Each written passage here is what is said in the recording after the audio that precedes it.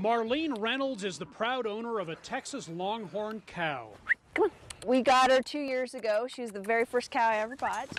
Affectionately named Annie Get Your Gun, this bovine has Marlene's near constant attention, even when Marlene is not right by her side. We can check their internal temperature, the outdoor temperature, how many steps they've taken, how many times she's come into water, and how far out in the pasture she's going. How exactly? Using these ear tags, which record a variety of biometric information about the animals that wear them. You're the best. Melissa Brandow is the founder of Herd Dog, a Colorado company that's now selling these smart tags. Brandow has a background in agriculture technology.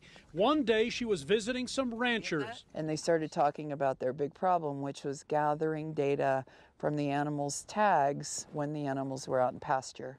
It's nearly impossible. Not anymore. With the help of Bluetooth technology, cattle owners can learn much more about their cows' and steers' activity and health. A snapshot, as it were, of what's going on with the animal. Herd animals are able to disguise their illnesses for 2 or 3 days. It's a protective thing to guard against predators. Well, now that sort of information can be known immediately. And if you're really accurate. When it comes to livestock, technology is making its presence felt more and more.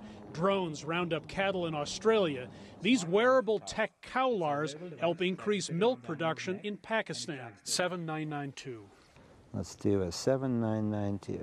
All right, that is a red steer. Rancher Mark Frazier uses this device to manage his cattle and, most importantly, their weight. Now I have the ability to track back and find which animals grew well for us and which animals didn't, and I can use that in making purchasing decisions.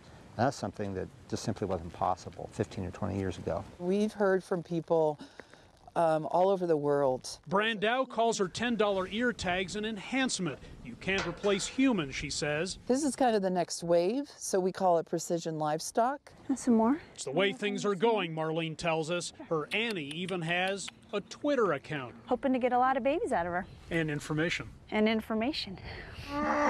Hendrik, Sybrandy, CGTN, Ellicott, Colorado.